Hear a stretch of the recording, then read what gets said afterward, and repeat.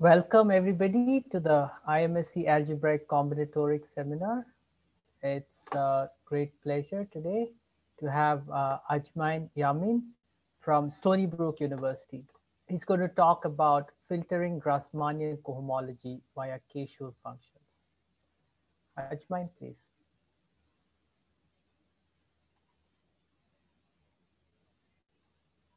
Okay, so hello everyone. My name is Ajmain, and our project is called Filtering Grassmannian Cohomology via k-Schur functions. Right. So first, I'll just give an overview of what we'll be covering in this presentation. First, we'll cover some basic notions, and these include the ring arc LK, Hilbert series, Q binomial coefficients.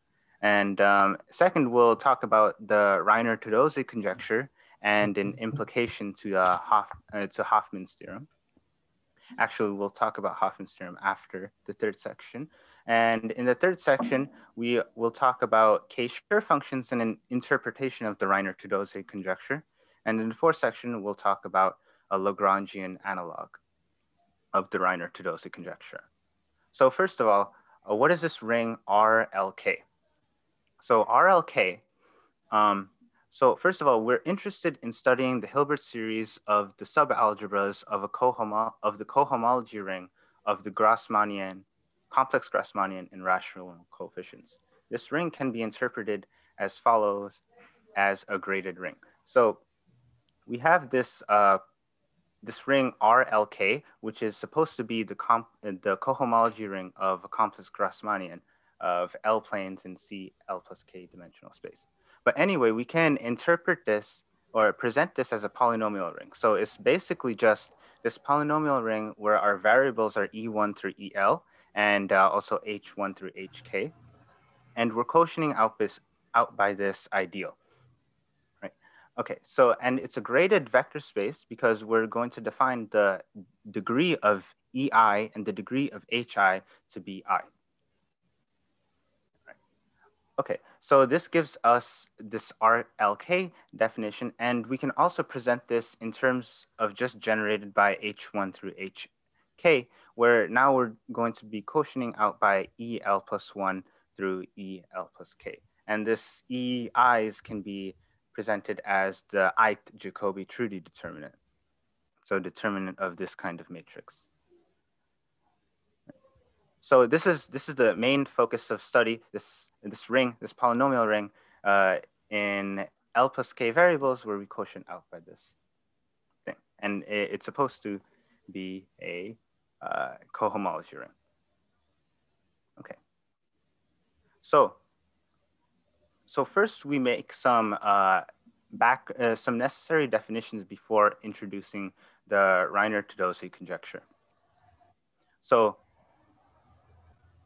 first of all, we have some background knowledge.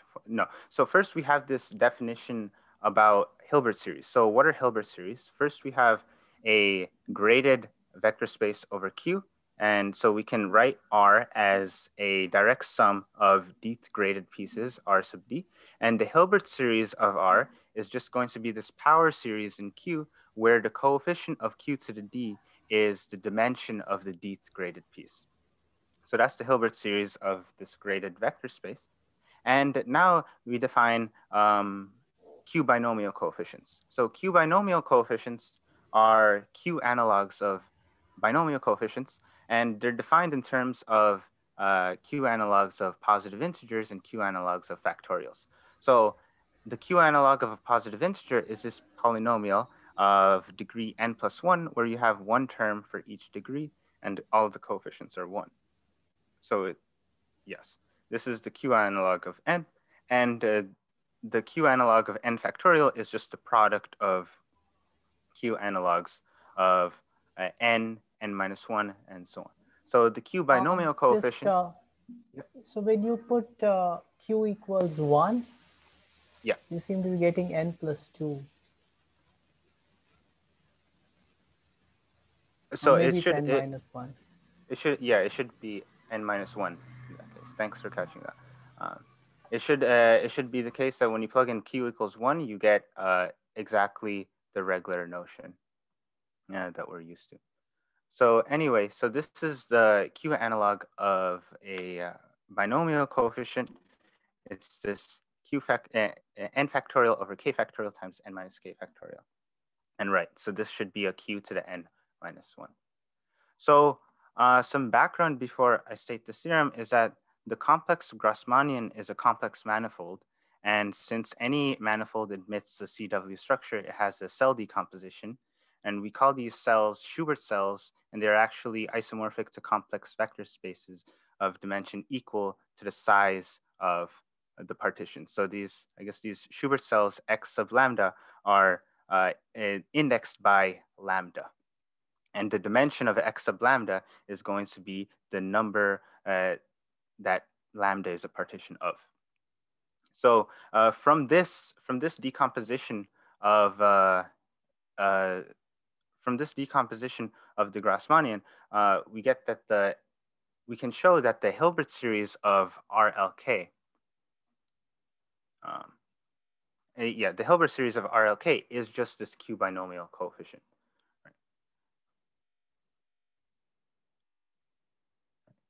Okay, so that's the point of having these Q binomial coefficients. These Q binomial coefficients, they give us the Hilbert series of this ring that we're interested in, and we're interested in Hilbert series of these rings. Okay. So the Reiner Tudose conjecture is an extension of this theorem, and so now. Our work is centered around trying to prove this Reiner Tudose conjecture on the Hilbert series of the subalgebra of RLK, generated by the homogeneous elements of degree at most m. So we have this ring RLK, and if you just look at the subalgebra generated by the first m generators, H1 through Hm, we get this subalgebra RLKM. And the Reiner Tudose conjecture is a conjecture about the Hilbert series of this subalgebra. And so this Hilbert series expressed in terms of Q binomial coefficients and a double sum. So this subalgebra, this M, goes from 0 to the minimum of K and L. So some remarks is that we can check the Reiner Tudose conjecture in the case of m equals 1 by something called the hard-Lefschetz theorem or Schubert calculus. And for the other edge case, m equals the minimum of k and l, this conjecture, so we're just adding in all of the generators of RKL. So this conjecture should match up with the original theorem that says the Hilbert series of the full ring is this Q binomial coefficient. And that just amounts to proving a combinatorial formula where we use a notion of I vacant partitions and we can prove this. I'll get back to I vacant partitions later.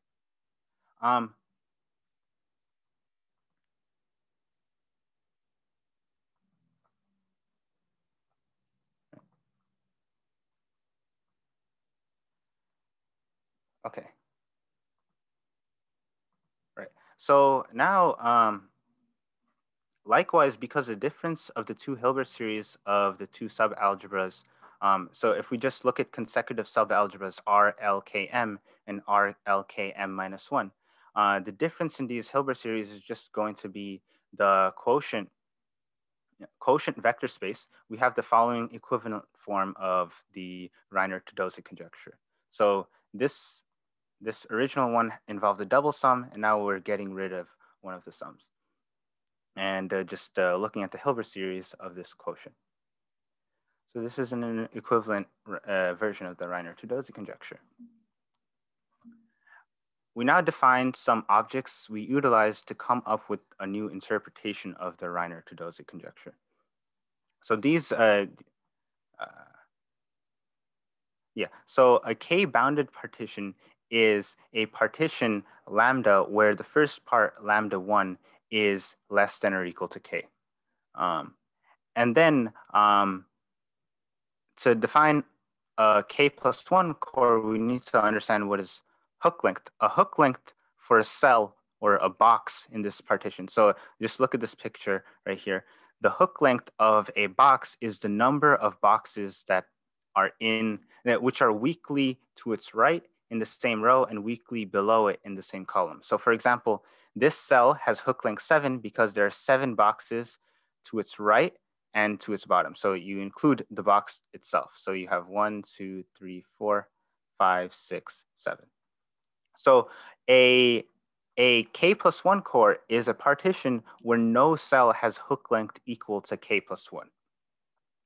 Okay, so this example is the partition 4, 3, 1, 1, and it's 4 bounded because if you look at this Young diagram, the parts are 4 in the first row, 3, 1, 1, and it's 4 bounded because the first part is less than or equal to 4. And furthermore, it's a 6 core because none of these cells have hook length equal to 6. Right. So this is it's also an 8 core and a 9 core because none of the cells in this partition have hook length equal to 8 or 9. And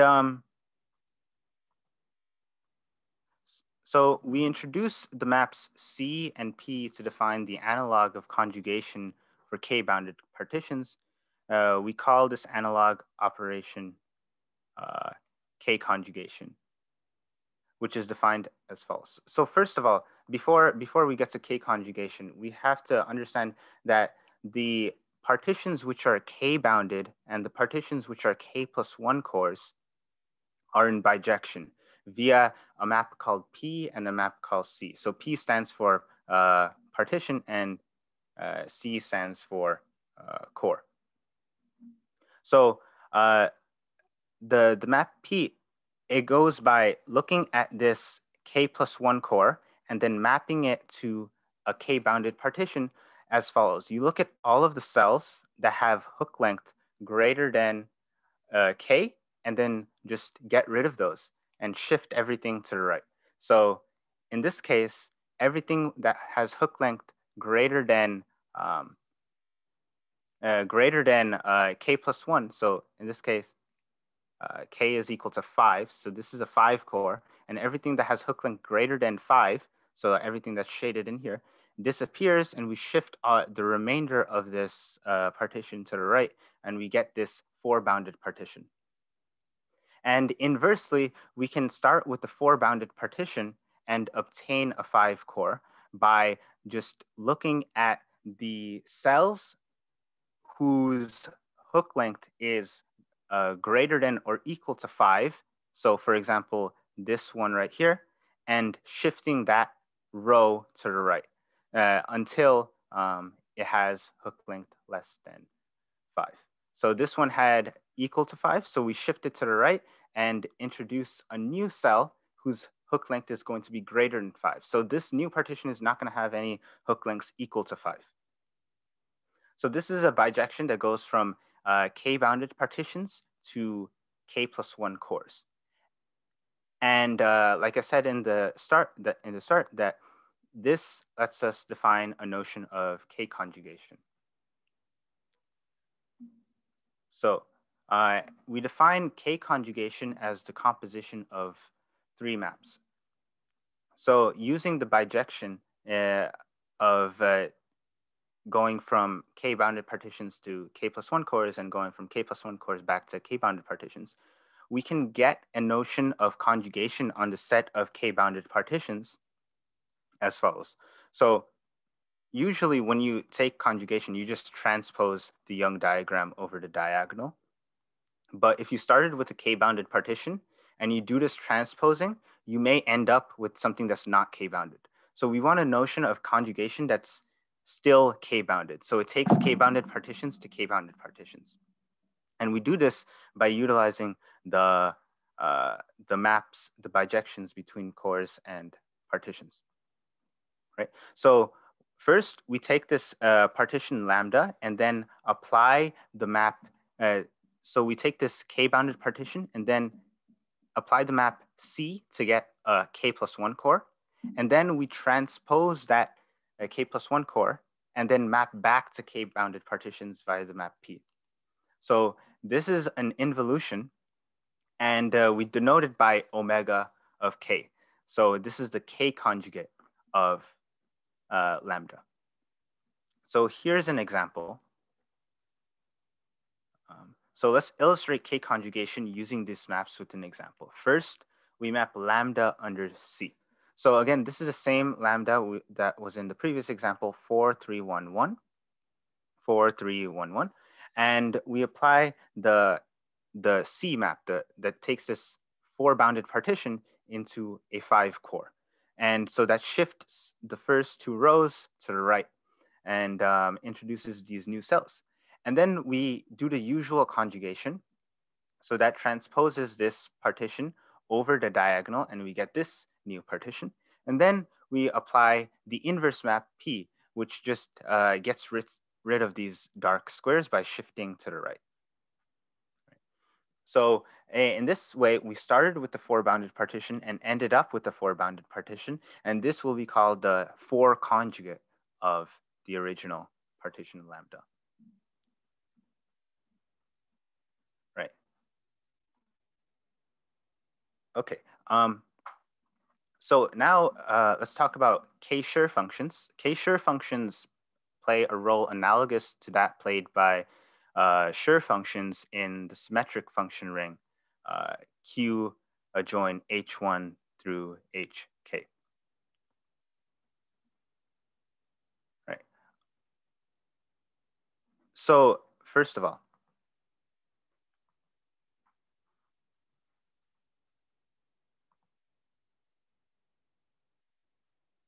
okay, yeah. So the symmetric function ring, my bad. The symmetric function ring is this full polynomial ring Q adjoin H1, H2, and so on. So it has all of these polynomials, these H's, and we're looking at these. We know that there's a basis for this symmetric function ring in terms of Schur functions. But if we just look at the subalgebra generated by H1 through HK, this forms a subring, and we want a notion of a k-Schur basis or a k-Schur function, which will give us a basis for this polynomial ring. Right, so we already have a k-Schur functions in this symmetric function ring, and we want we already have Schur functions in this polynomial ring, and we want k-Schur functions in this subring. Right. So first of all, remember that H lambda and E lambda are already bases. Well, I shouldn't say remember, but like these are actually bases of lambda k, so of these subalgebras. And H lambda is the element of this ring, the subring, where you're just taking the product of HI, where I is a part of lambda. So that's why we index them by lambdas. And if you just look at all of the partitions that are k bounded, and then look at all of the H lambdas, so all of the H lambdas which are indexed by k bounded partitions, these form a basis for so these form a basis for the polynomial ring lambda k. And also E sub lambda is a basis for the polynomial ring lambda k. And so what are the k-Schur functions? They're supposed to be a basis of this polynomial ring subring lambda k. And they're defined in terms of this transformation where we can go from the H sub lambdas to the Schur functions, the k-Schur functions indexed by lambdas.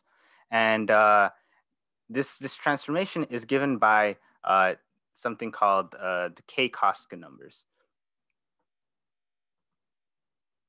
Right. So this is a unitriangular system, meaning like if you write it as a matrix, it'll be upper triangular with ones on the diagonal.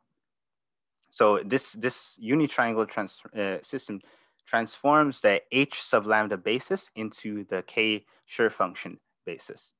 And some details about this is that mu greater than lambda is the dominance partial ordering on partitions of a fixed size n. And this dominance partial ordering is given by looking at just the partial sums of these partitions. So mu1 plus dot dot dot plus mu I is greater than lambda1 plus dot dot dot plus lambda I for some I, and mu1 plus dot dot dot plus mu j is equal to lambda1 plus dot dot dot plus lambda j for all j less than I.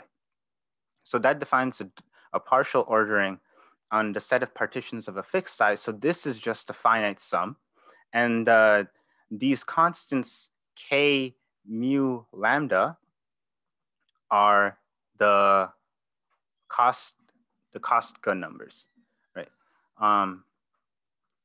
So organizing the Kostka numbers in a matrix obtains the Kostka matrix. This is the change of basis matrix from H sub lambda to S sub lambda as a basis of the symmetric polynomial ring lambda k. Right.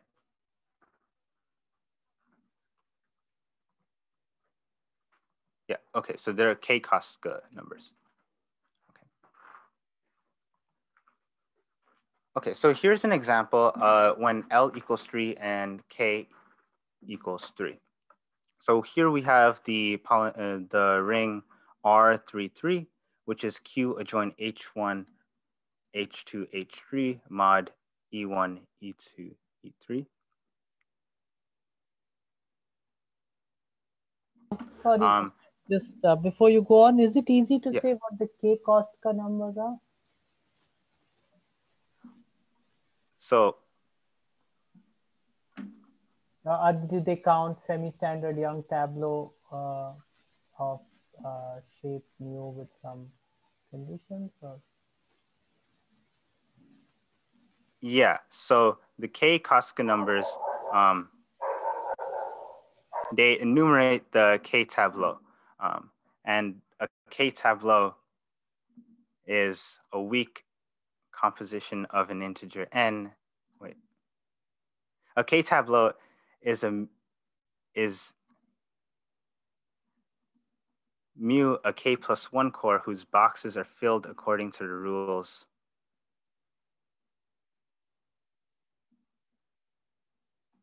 I and I. Okay, so I think it's a little bit complicated for me to explain k Kostka numbers. Okay, never mind. So let's go on. Okay. All right, so let's go on. So this is about an example of what we're doing. R33 is this polynomial ring Q adjoint H1, H2, H3 mod E4, E5, E6.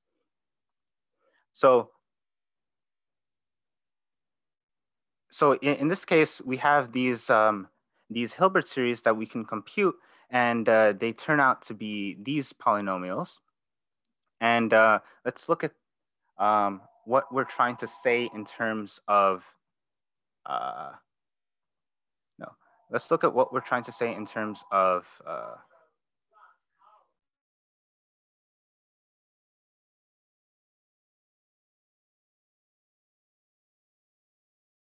okay, so these are the partitions that lie inside a 3x3 box. And then when we take the k conjugation of the 3 conjugation of these partitions, we get these partitions which are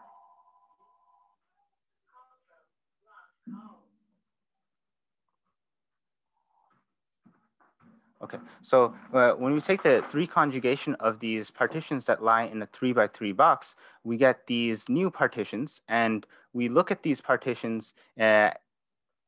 We group these partitions by whether they're 1-bounded, 2-bounded, or 3-bounded. So we have these 3 different groups, and then we compare these numbers that we get with the Hilbert series of the quotients, and we see that they're actually the same. Yeah, I'm having trouble reading this. Could you please? Oh, my bad. So I need to share this part. Okay, so here is the,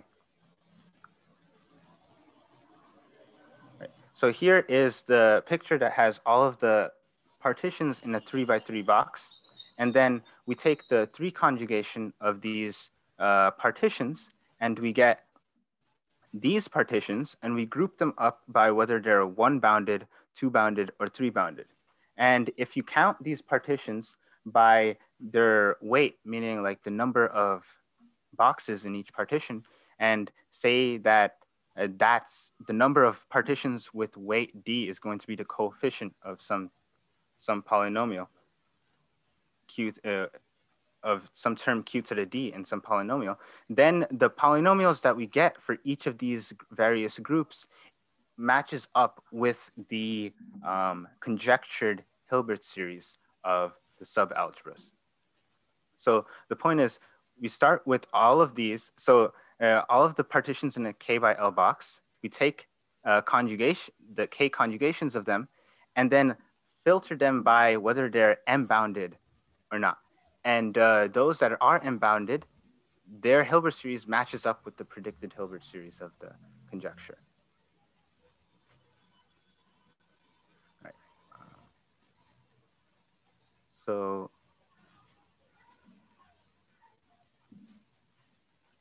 that's our prediction. So we want to know, is this a general phenomena or is this just a coincidence? So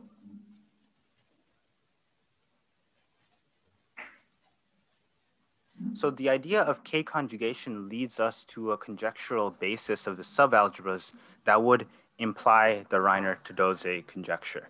And to introduce these sets of bases, we first discuss an involution on the ring of symmetric polynomials.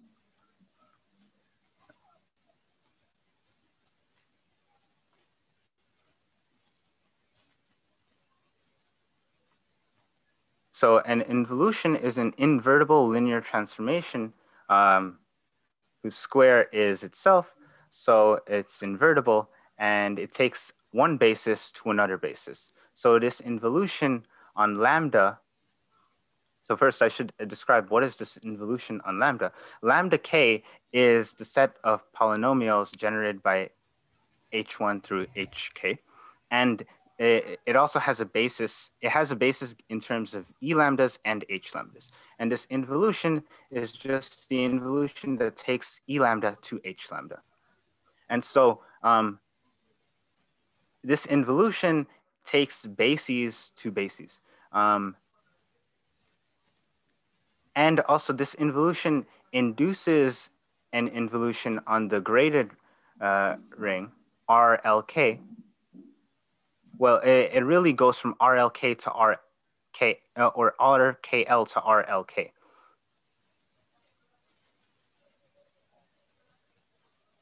And so RLK is a quotient ring of lambda k, and we see what this. So, okay, it induces a graded isomorphism of the rings RLK with RKL. Okay. Right. So that's this yeah. What's the? I just don't get this phi and C maps. Yeah, these are the projections. So RKL is a quotient of this. Right, and then you're swapping the L and K. So yeah. So this is the map that sends EI to HI, right. and alternatively sends HI to EI. And if you have a basis, if you have this polynomial ring is generated by, say, H1 through HK, then this one is going to be generated and alternatively generated by E1 to EL. That's on top, right, for the lambdas. Oh, so both of them are generated by H1 through HK, but this is just a quotient ring of that one. Okay.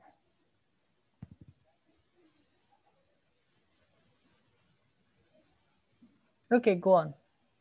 So, right. So this so this involution just takes RLK to RKL. Now, furthermore, the involution lambda k to lambda k on the level of this the non-quotiented ring, we remember it has a basis of k-Schur functions, s k lambda, s lambda k, and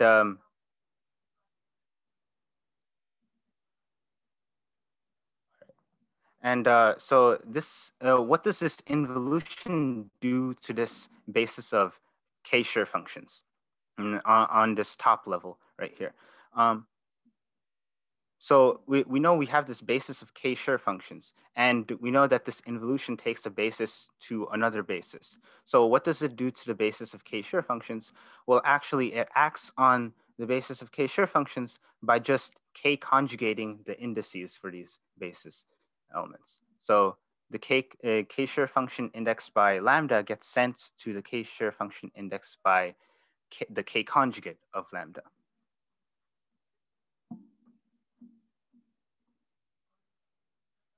All right. So now let's look at what happens in the quotient ring.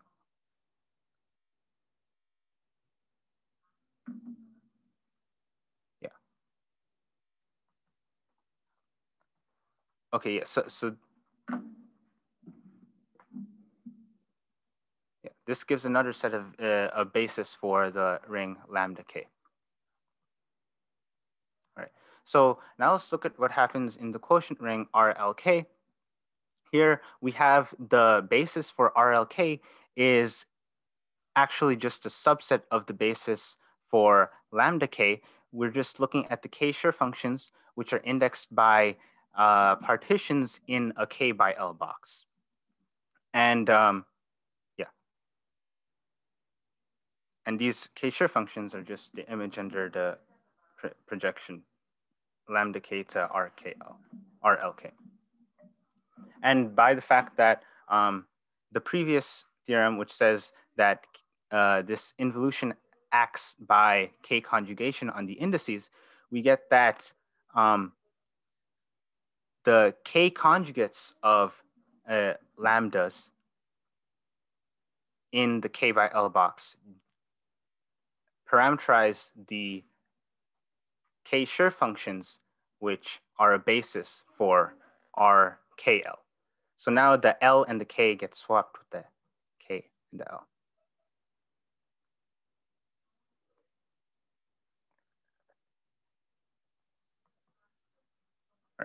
All right. Okay. So explanation of the theorem. This is true because there is a change of basis matrix from the Schur functions to the k-Schur functions in lambda k via a unitriangular system. So the Schur functions that fit inside a k by L box also form a basis, which are indexed by partition. Can I ask a question, please? Yeah. Yeah. Could you please explain the difference between the indexing set in the theorem and the corollary? So K lambda is contained in K sub L, and this is an element of that should also be contained in. Oh, lambda is contained in a k by L box. Oh, yeah. So this should also be contained in. That's correct. And what is what is W? Where will the values of lambda to the WK be? Oh, lambda to the WK. This is going to be another k bounded partition, but it might not fit inside a k by L box. Ah, okay, right, okay. Thanks. Yeah. So it is by that process of the bijection that you define between k bounded and k plus one core or something like that. Yeah, you do that bijection, you conjugate, and then you come back. Yeah, right. Okay. Thanks.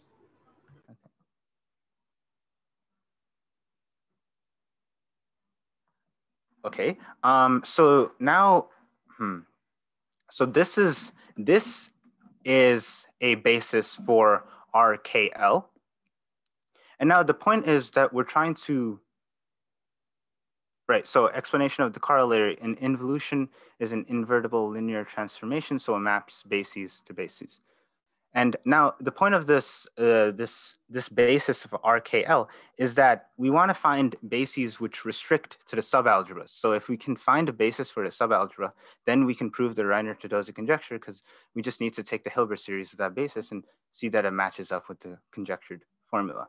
So what we want to do is define some sets of partitions, which we're going to index over to define the conjectured bases. So these sets of partitions are PKLM, which is the set of M-bounded partitions whose K conjugation is in the K by L box. So, yeah. And also PLK is a set of partitions whose K conjugation is in the K by L box. So these have to be K bounded in the first place.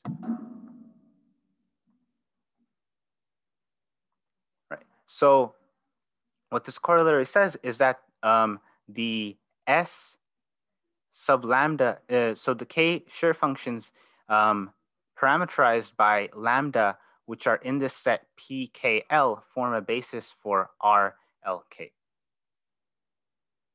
So this is just the set of Schur functions that are parameterized by lambda, whose K conjugation are in the K by L box. All right. So in our research, so before I talk about this new combinatorial interpretation of the Reiner-Tudose conjecture, I just want to talk briefly about an existing combinatorial interpretation of the Reiner-Tudose conjecture in terms of what are called M vacant partitions. So let's just go over to this section. And here we see an M or an I vacant partition where we're just looking at the partition fitting inside a K by L of lambda box. So L of lambda is the number of parts in lambda. And we look at the complement of that partition inside of that box. And if the complement has a I by I minus 1 box, where I is the largest dimension box, or I is the largest dimension of this box that can fit inside the complement of this partition, then we say that this partition is I vacant. And proving the case M equals minimum of L and K of the Reiner-Tudose conjecture relied on this combinatorial interpretation of the right-hand side. So so the original proof that of this Reiner-Tudose conjecture with in the edge case M equals the maximum it could be relied on this interpretation of this conjecture, where instead it is basically this theorem where instead of taking lambda inside of PLKM, we're taking lambda that are inside a K by L box, which are M vacant. So what we do is just establish a bijection between the lambda, which are M vacant inside a K by L box, and the lambda, which are in this PLKM. And again, PLKM is a set of partitions whose K conjugate is in the K by L box and is M bound, and originally was M bounded. So basically this bijection between PKLM and the set of partitions in a K by L box, which are M vacant, is just given by K conjugation. So basically what this theorem is doing is extending the original interpretation with the use of K conjugation of this Reiner-Tudose conjecture. All right. So in other words, the Q binomial expression of the Reiner-Tudose conjecture counts the number of partitions in a K by L box whose K conjugate is M-bounded.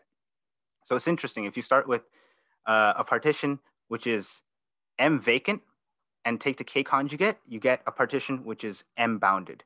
And if you start with the partition that is M-bounded and take the K conjugate, you get a partition which is M vacant, assuming that the one you started with was in a K by L box. All right. So finally, we get to the conjectured filtered bases of these subalgebras. So we build on this new combinatorial interpretation to conjecture two bases for the subalgebras, which will, and if you can prove that these are actually bases, then that would imply the Reiner-Tudose conjecture, because not only are these bases for the whole ring, it also restricts the bases for each subalgebra. And that's what we want, to be able to get the Hilbert series of the subalgebras. So here's the conjecture. 1A says the set of H lambda, where lambda is a partition whose K conjugate is in the K by L box, is a basis for RLK, and more strongly, the set of H lambda, where lambda is M-bounded and whose K conjugation is in the K by L box, is a basis for the subalgebra RKLM. So that's what we mean by filtered bases. These, if you restrict the set of partitions to be the ones that are M-bounded, just like I did in that diagram that I showed earlier in the PDF, those should restrict to so these are, those should restrict to bases of the subalgebras. And so this is a basis in terms of the homogeneous polynomials H sub lambda, but we can also, we have a conjecture for the Schur functions, the k-Schur functions. So we say that the set of S, the I, okay. First of all, we're indexing over the same set, PKL, which is the set of partitions whose K conjugate is in the K by L box. Right. And we're looking at those partitions indexing some Schur functions, some I Schur functions. And we're taking the I to be the first part of this partition. So it's a little bit convoluted, but this is what we're doing. We're taking the I Schur functions where I is the first part in the partition whose K conjugate lies in the K by L box. And we're claiming that this set of bases, first of all, you have to prove that it is a basis. And then we're claiming that this set of bases restricts to a basis of the subalgebras just by looking at those lambdas which are M-bounded. And some remarks about this is that part A of either conjecture will show half of the Reiner-Tudose conjecture, meaning the left-hand side, the actual Hilbert series, is greater than or equal to the conjectured expression. And if we can get this, this is sufficient to greatly simplify the proof of Hoffman's theorem, which I haven't talked about, but is an implication of the Reiner-Tudose conjecture. And part B of either conjecture implies that the full Reiner conjecture is true because of the combinatorial interpretation that we talked about. These things are indexed by things in PKL, and if you can do that, then you have the Reiner-Tudose conjecture, because we know that these things have degree equal to the number of boxes in the partition. So immediately from this theorem, you get that it agrees with the Reiner-Tudose conjecture. So just curious, do you know how to go between these two H bases and the bases in part 1 and part 2? Is there a... Yes, we do have the Well, we do know how to go from the H lambdas to the k-Schur functions in the ring of symmetric polynomials, but via the unitriangular system, where the k numbers comprise the k, or the Koska numbers comprise the Koska matrix, describing the change of basis matrix. But here the k depends on your lambda, right? So sorry, it's not the same thing, right? Because the k depends. Maybe I'm a bit mixed up. So it's just the same thing. Yeah, I'm not certain, but I think we don't have a way to go between them. So yeah, we did show that this unitriangular system that is unitriangular and lambda k does not remain unitriangular when we quotient out by the image. We found counterexample. So the equivalence of these conjectures is not obvious either then. Yeah, I guess not. Okay. Interesting, yeah. Okay. So we did, yeah. That I depending on I equals lambda 1 is yeah, it's a bit strange. Anyway, yeah.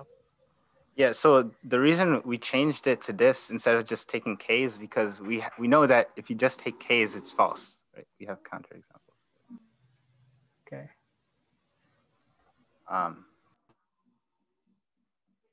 Okay, in the remaining time, I'll just try to go over Hofmann's theorem, which is an implication of the Reiner-Tudose conjecture.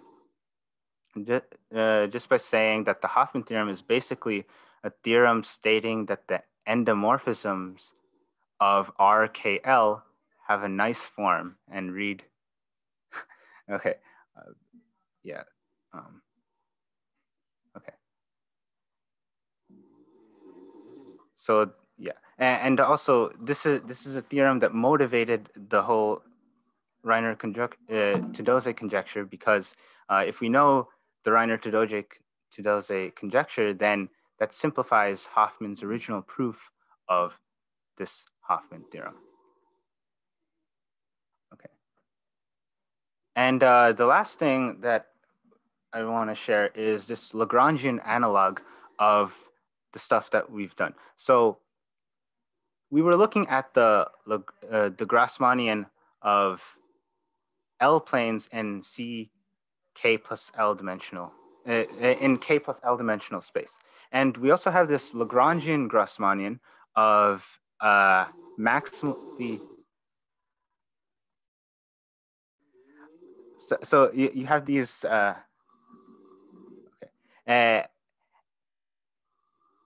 n planes in C2n dimensional space. So so this is the Lagrangian Grassmannian, and we have a conjecture for, okay, so this cohomology ring can also be presented as a polynomial ring with E1 through En as generators, but you're quotienting out by this modified ideal. And the theorem, the theorem that we start with is that the Hilbert series of this full Lagrangian Grassmannian ring has this form, and the Reiner-Tudose the analog of the Reiner-Tudose conjecture in this setting is that we have this expression of the theorem, right? And if you can check that this is true in the case where n equals m, just by checking that these two expressions have the same, mean the same thing via some combinatorial argument. Okay, thank you. That's my talk.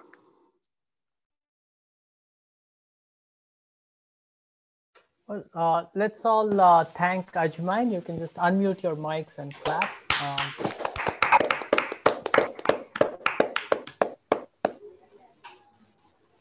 Thank you, Ajmain. Let's see if there are any questions from the audience. Do you have any questions? You can simply unmute your mic and ask away.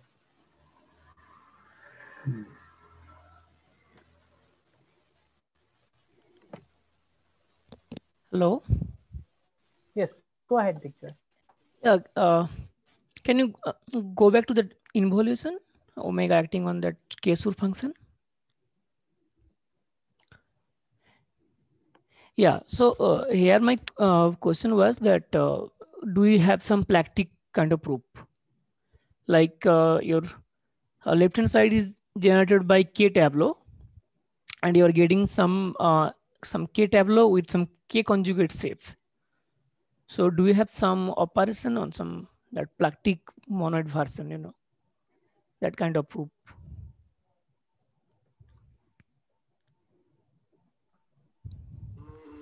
So I'm not entirely sure of this, but are you asking for some kind of interpretation of what's happening with with this involution?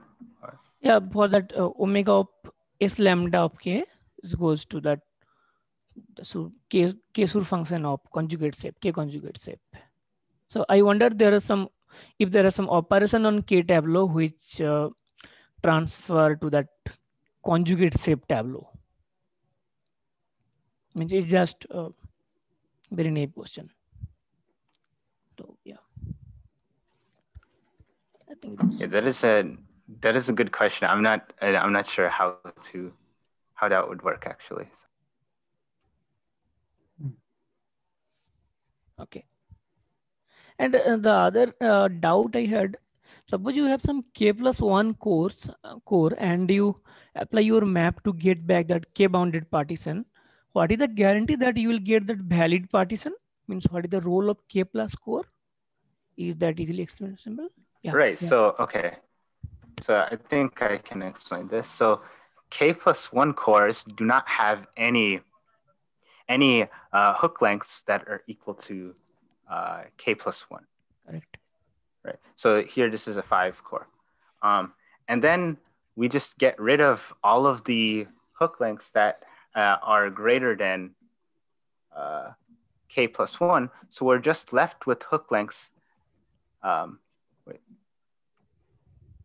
Yeah.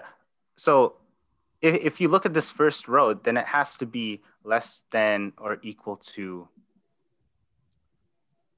k. So this would have to be k bounded, because if you had more than k cells in this first row, then that would mean some cell in there would have hook length greater than k. Okay. So for example, if I had like 5 cells remaining in the first row after I did this partition map to go from cores to partitions, k-bounded partitions, then that would mean the 5th cell in this first row came from something that had hook length greater than or equal to 5, but we got rid of all of those. Okay. Yeah. Okay. Got it. Yeah. Thank you. Nice talk. Any other questions? If you had a slightly more complicated example giving this bijection, it would be good. Why not remove the 5? There is a, the hook corresponding to the entry 6 in the second row on the right is also of length 6, and you could delete those 5 elements. So it's not clear what exactly you're doing to me. Oh, so I'm basically just sliding each of these rows so that all of these vacant cells are deleted. So I'm sliding them to the No, but how do you decide which from cells to make vacant? That's the question. Oh, the cells are the ones that have hook length greater than k plus 1. Oh, I see. Okay. So you just take the cells that are hook length greater than. Okay. Got it. Thank you. And how do you go back? Oh, so going from k bounded partitions to k+1 cores, we look at all of the rows where we have some hook length, which is right. So we look at all of the rows that has some hook length that is greater than or equal to k.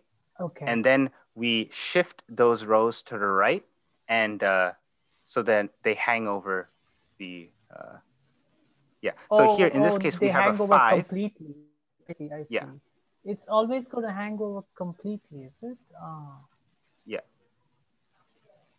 Interesting. Okay. You have to think about that. Right. So it doesn't even have to be, right. You can even take a 5 core and then apply this core map to get a different 5 core. So yeah, all you have to do is start with a 4 bounded partition. It can also be a 5 core. And then you apply this map of shifting things, and you'll get another 5 core. So you somehow feel that this involution is the natural thing for this class. Yeah, yeah. So how, I don't know much about these k-Schur functions and k-Tableau, but is there a well-developed sort of Plaktic theory and Littlewood-Richardson rule and so on for these things? So I think Victor Reiner, or Vic Reiner, just linked the volume in the text, in the chat about k-Schur functions, I believe.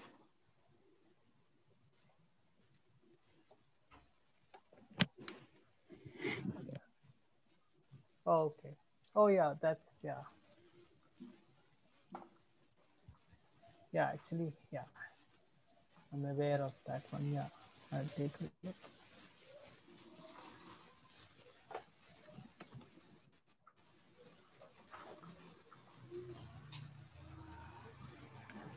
Okay, so that's, yeah, that's helpful. Thanks. Any more questions?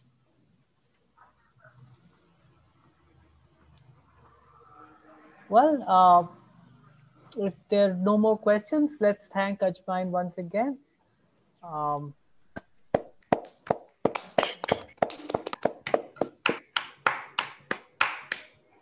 Thank you, Ajmain. It was very nice of you to take the time to give this talk here, and wish you all the best.